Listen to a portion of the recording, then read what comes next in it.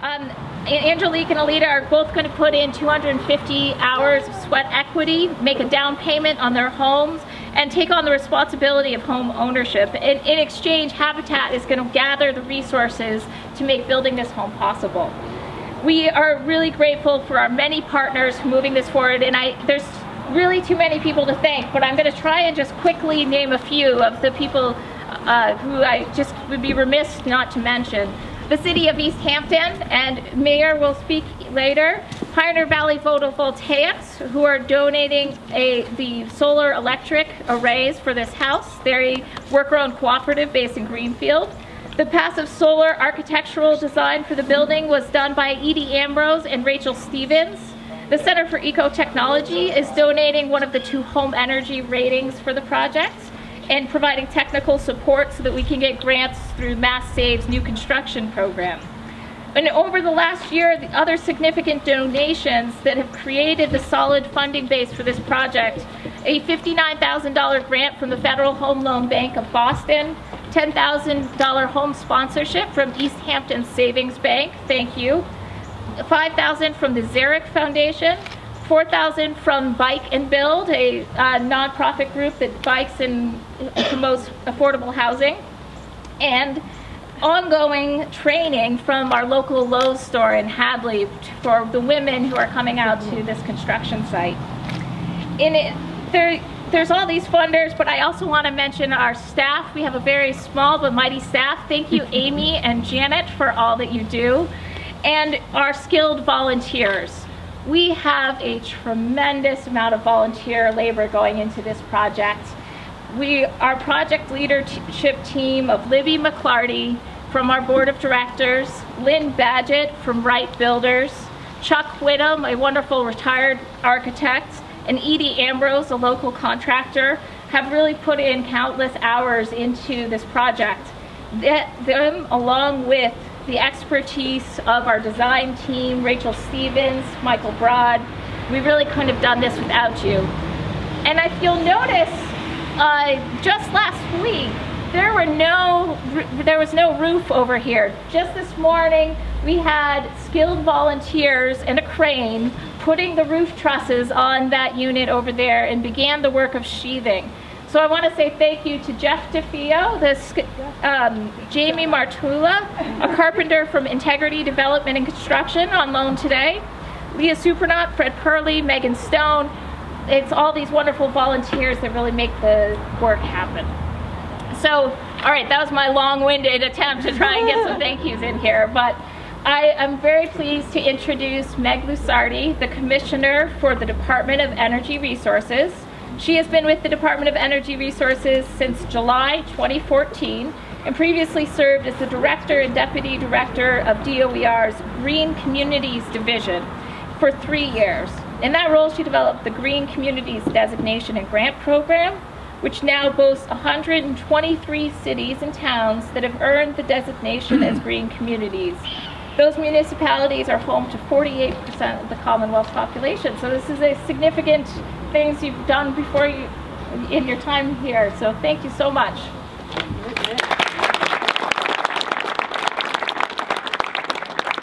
Thank you very much, Megan. This is a really exciting day for advanced energy efficiency here in the Commonwealth, as the Secretary is going to announce here in a few minutes.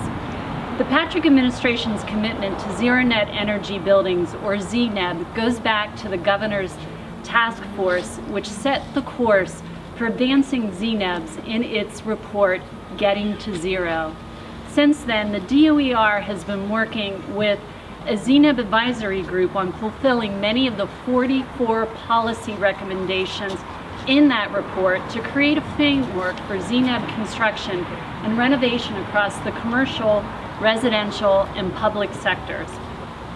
The announcement of the Pathways to Zero Net Awards today is the newest example of the Commonwealth's adoption of high-performance buildings in public buildings and now commercial and residential buildings too. And we are particularly pleased to make this announcement at this project site. You know, Megan went through all of the different contributions to this project, the public and private partnerships that are contributing to this project, because this is going to be the most efficiently constructed out of all of our funded projects in terms of dollars per square foot. Supporting advanced energy efficiency in buildings is another example of Massachusetts not resting on its laurels in promoting a clean energy economy here in the Commonwealth. So now it gives me great pleasure to introduce Secretary Maeve Vallely Barlett. Prior to becoming our secretary, Maeve served as the Undersecretary for the Environment as well as the Director of MEPA, and she has a long-standing commitment to the Commonwealth and a clean energy and the environment, and we are lucky to have her continuing that tradition as our secretary.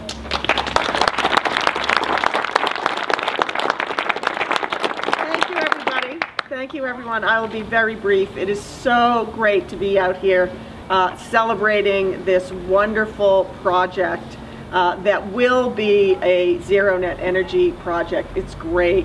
Governor Patrick, when he took office, one of the first things he did was he combined the Energy Office with the Environment Office, thereby promoting and putting forward his policies that are both good for the environment, good for our clean energy future, and good for the economy. We have grown the clean energy sector. Right now there are almost 70,000 people working in the clean energy sector. We're hoping to get to the 100,000 mark by the end of the year, and we are just going great guns. These are our jobs and programs that promote the clean energy economy. And one of the most important ways for us to do that is to maximize energy efficiency. Massachusetts has been ranked #1 in the nation for energy efficiency programs 4 years in a row. That is a great testament to the good work that Meg and her team do at DOER, and I would be remiss if I didn't mention Tina Halfpenny, who is the director of our energy efficiency programs.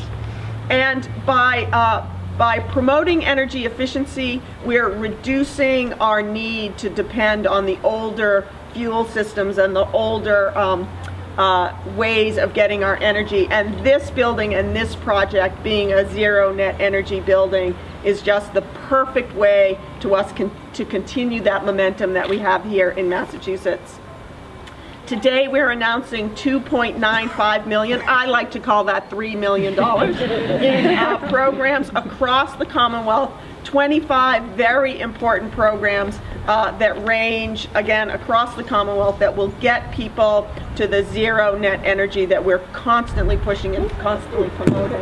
And probably one of the most important things about all of these programs is it shows to the communities and to the greater network of folks that this can be done.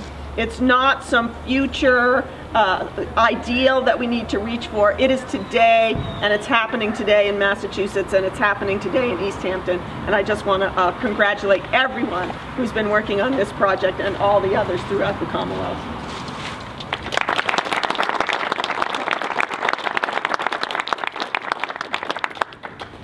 Next, I have the honor of introducing Mayor Karen Cadger of Easthampton, who began her service with the City of Easthampton, one of our 123 green communities, over 20 years ago. Her career began as the assistant to the town administrator until the town became a city, and she became the first mayoral assistant. Serving over 17 years in this position, she not only assisted the first mayor, but numerous other departments within the municipality. And on January 2nd, the mayor began her term as the first female mayor for the City of Easthampton. So with that, welcome, Karen.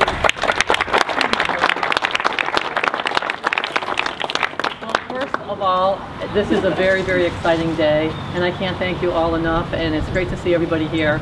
And I was going to mention that Easthampton is a green community, and we have taken advantage of the many energy efficiency grants funded, so I'm very excited to hear your news.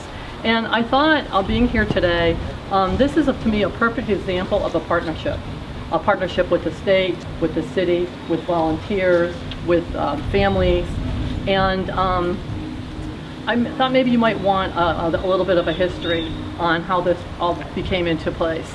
I think, as most of you know, this is not an overnight thing. They don't just pop up and start building the house today.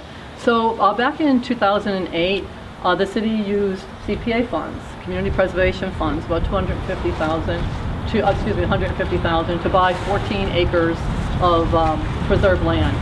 One of those acres is for habitat. So those were our city CPA funds that we used to do this, and that happened in 2008. In 2010, our housing partnership, and I see two members here, Jim and Kathy, thank you.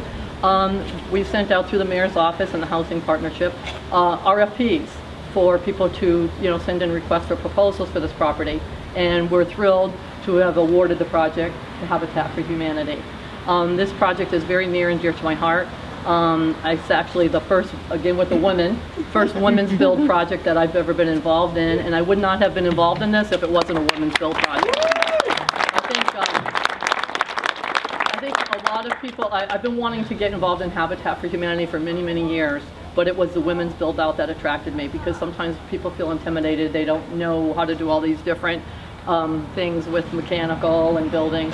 So I actually volunteer here, not enough. I've probably only spent about 4 days here, and any chance I get, I come here. Number one, because I love it, and number two, to learn. I'm actually learning a lot of things here. And so it actually was not till 2011 when our city council ended up voting to actually approve this land transfer. So I couldn't be happier here. And just so people know the criteria involved to be able to, and it's great meeting you, as I mentioned before, and both of you, it's been a pleasure.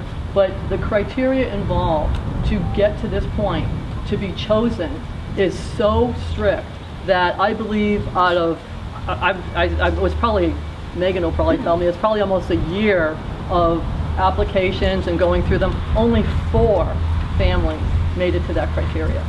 So it's very strict. Congratulations to both of you, and I look forward to seeing you here, and I couldn't be happier.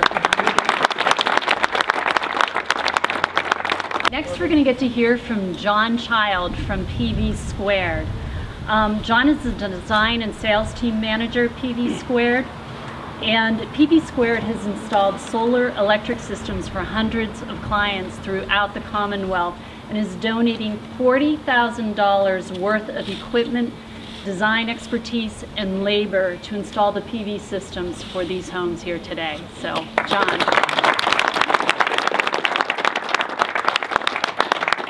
I've also mentioned Andy, who's somewhere out here, my colleague. So, we are a worker-owned cooperative based in Greenfield. We've been working throughout this region since 2002. And we first got involved with Habitat in 2010. And that was in Amherst, working on a series of Habitat homes there.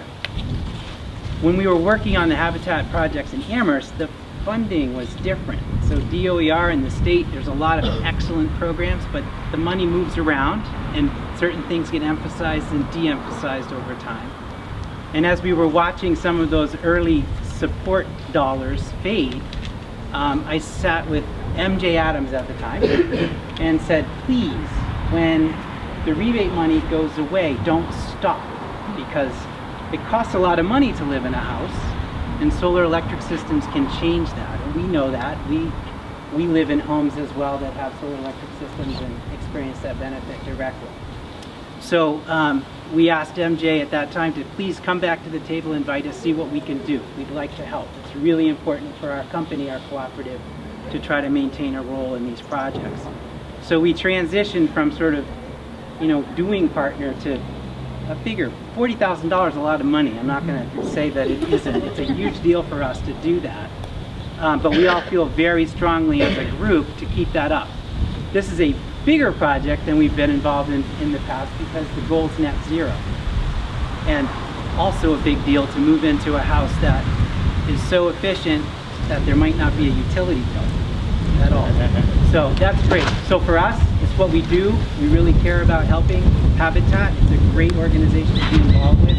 And the idea that we can come and make a difference not only on the first day, but for decades. This is a gift that keeps on giving. That's a big deal for us. So thank you for this beautiful day.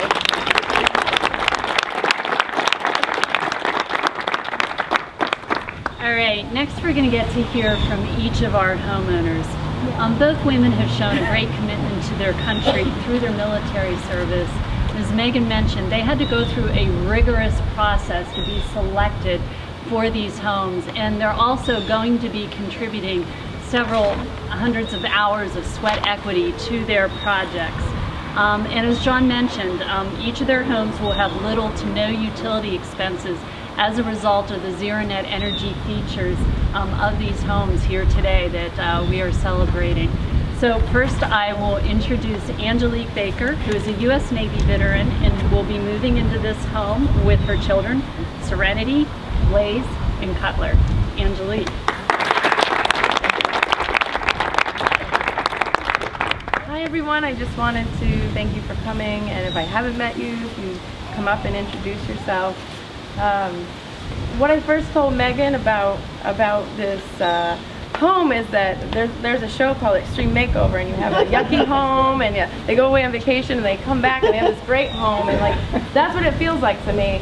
It feels like a mansion. It's going to be brand new, and I know they keep reminding me that it's simple and decent. But there's nothing simple about putting this house together. Like, I came here yesterday and spent 4 hours, and you know, the amount of work that went in, and people could have quit and walked off. Nothing was holding them here when they were having a hard time, and that means a lot to me. Like, I am disabled. I volunteer a lot, and people ask me why. They're like, "What are you doing? You don't get paid." And I don't know. I just like to volunteer, and so now I know what's going on. Like, the world is paying me back for everything that I did. Like, this is really touching for me. I know a handful of you.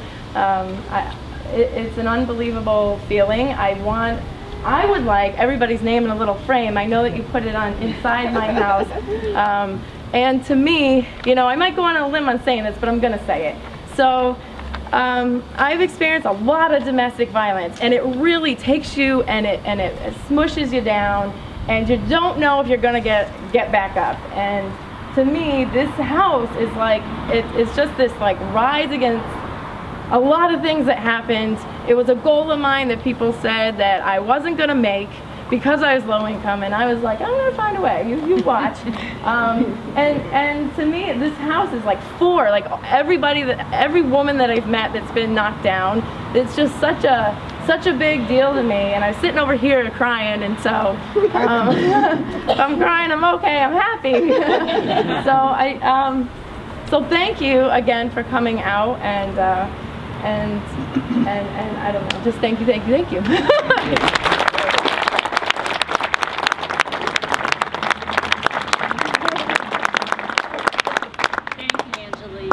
Now we also have Aleta Kennedy, who is also a U.S. Navy veteran, and she will be moving into her home with her grandson Isaac.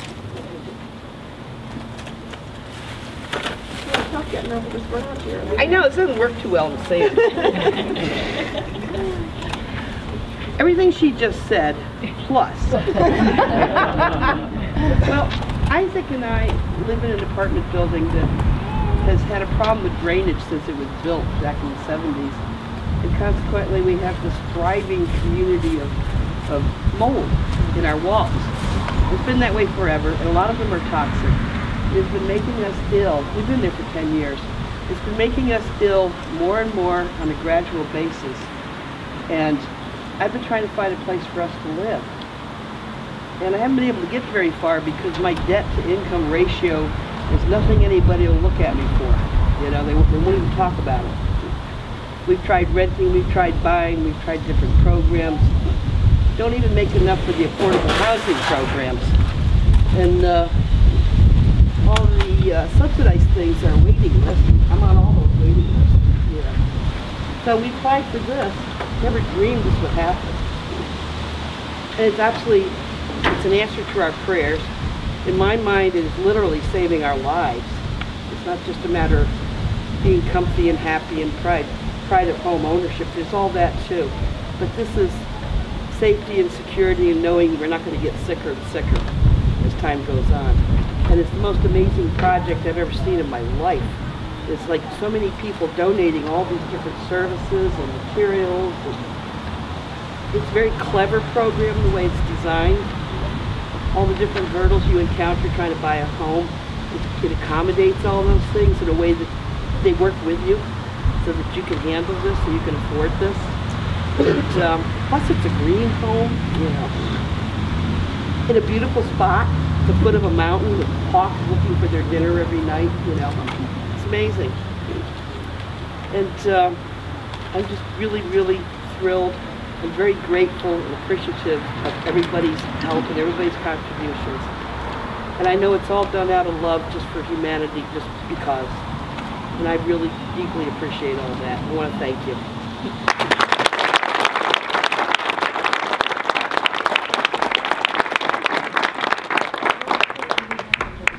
All right, so before we close up today, I want to recognize a few people here. We have members of our ZNEB advisory group who worked with us on implementing the policies and programs to get us to zero net energy buildings in the Commonwealth.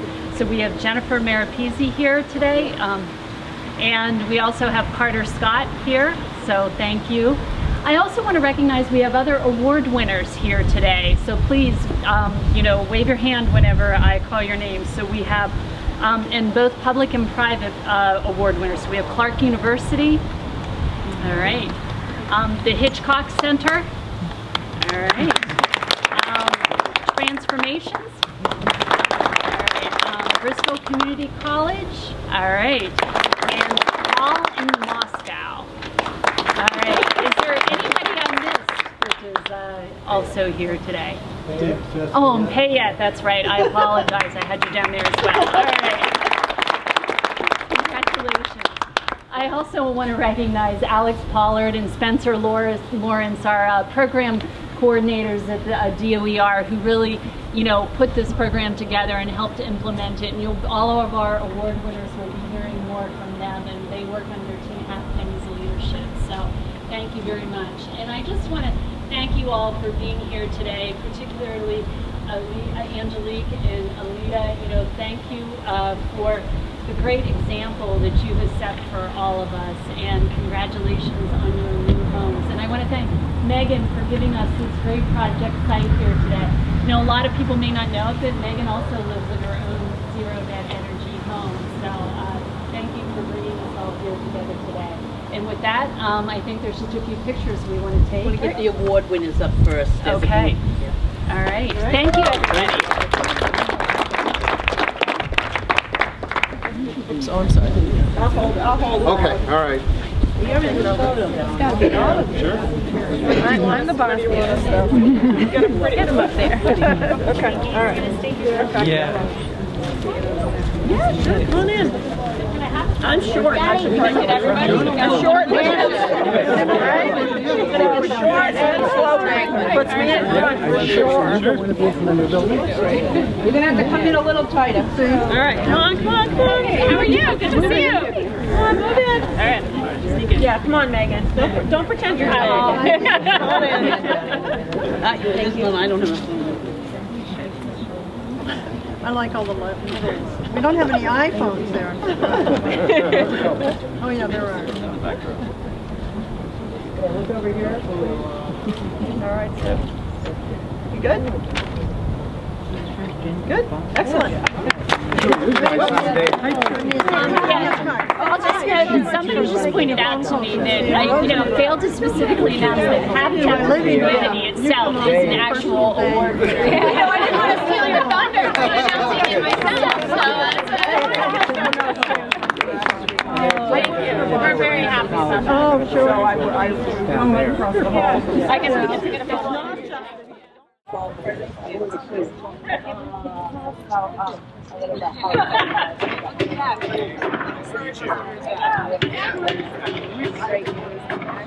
Oh my God.